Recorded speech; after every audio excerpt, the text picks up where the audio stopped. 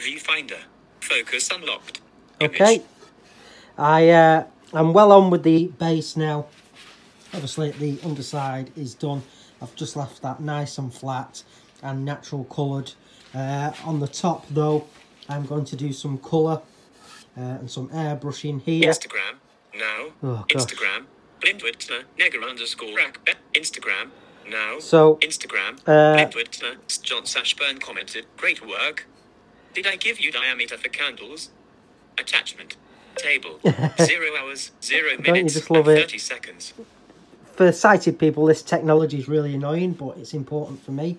So yeah, sycamore base, approximately 16 inches in diameter, well a bit less now. So I've got these two detail beads, one on the rim here and one here. So I've got a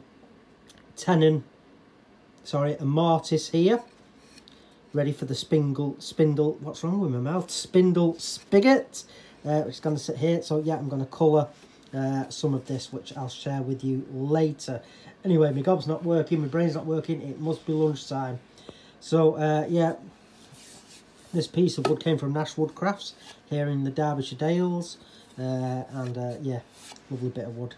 It's only been out of the kiln a couple of days, so hopefully, all being well, it should turn out lovely, pun intended. Catch you later, guys. Stop recording video.